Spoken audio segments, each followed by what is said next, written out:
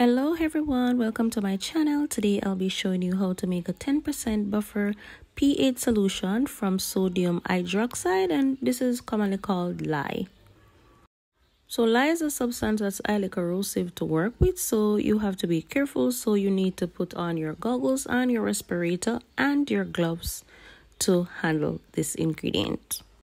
So the first thing I'm going to do is I'm going to be working on my water amount, and this is distilled water. I'm doing a 10% pH buffer solution, so I will need 90% or 90 grams of distilled water, and this is what I'm here adding to my beaker. Into my previous video, I showed you how to make a 50% citric acid solution. That one lowers the pH. This one increases it, so it's totally different. If you need to watch that video, the link is into this video. You can take a look. So I'm going to be working on the lye bead phase right now, and I got this to purchase from Amazon.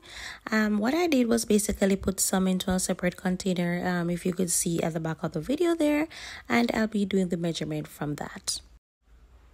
So I need basically 10 grams, so I will be just taking my time to measure this amount into my beaker. I don't want it to go overboard, so I'm being very gentle here.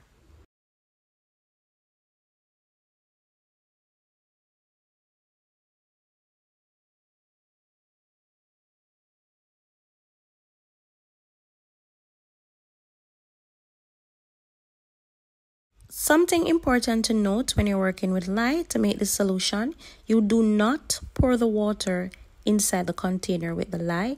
You are going to do the opposite, which is you're going to slowly put the lye beads inside the water slowly and stir it around. If you do it the other way around, you can create an explosion.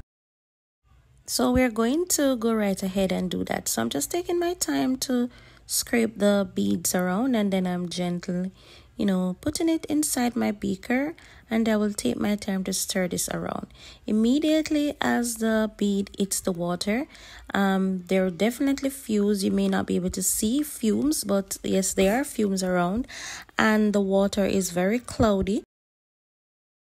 So I definitely encourage you to keep on stirring at first, because if you don't, when you come back, the beads are just going to be stuck to the bottom of the beaker, not dissolved, and you don't want that. So you want to stir as much as you can in the beginning, and it is definitely okay to leave this sitting down like for 15-20 minutes and return. The container is very hot right now, I should tell you, so that will happen as well.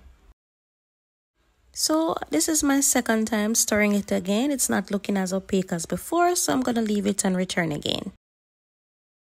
So here we are basically after 60 minutes. Yes, I left it for that long, and it's very translucent, very clear.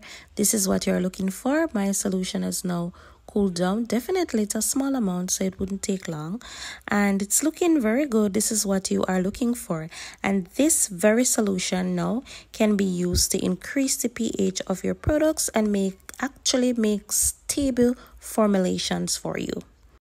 I really do hope you keep this video and come back to it, because you will be needing this exact video because I plan to make some formulation that will require this exact type of solution, and that's why I really decided to do it, so that when we start to do those videos, those formulations, you will already know how to make your solution, so you can just jump right in without anything holding you back.